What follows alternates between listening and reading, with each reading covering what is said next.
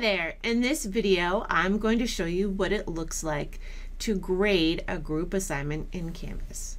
So the first thing you need to do is open up your Canvas course, of course, and then navigate to the assignment that you need to grade. So I'm going to click on my modules.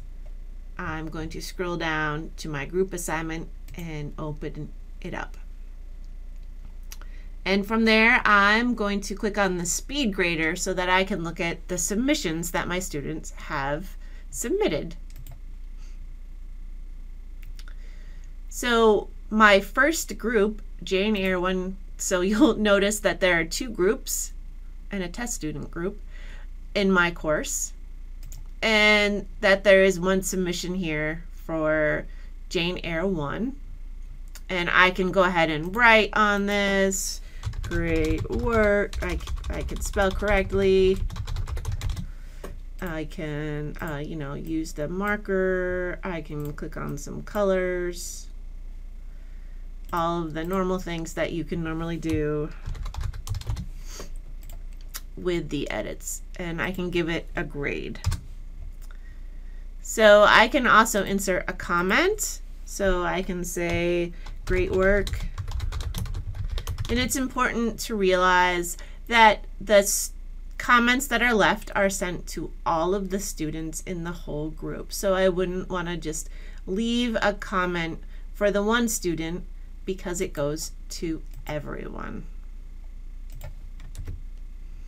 So here's a comment for everyone. So I can go ahead and submit. Now, if I need to, so let me just submit this and make sure it's all submitted.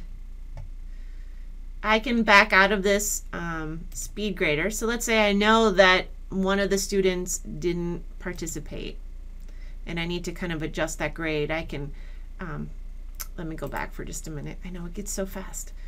In this assignment page, I can click on the edit and then scroll down to the group assignment and say, assign grades to each student individually.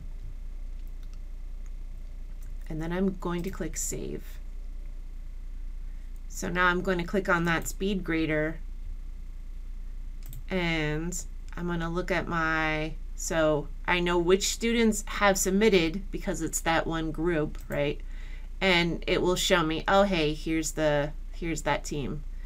But maybe this student didn't do as much and I need to send them a comment. So I can say, send a comment only to this student or send a comment to the whole group. So I can kind of use this to adjust. So that's only if you check that box that this will happen. So I'm going to use Grog because I feel a little bit better about giving him a comment. Although these are all test students.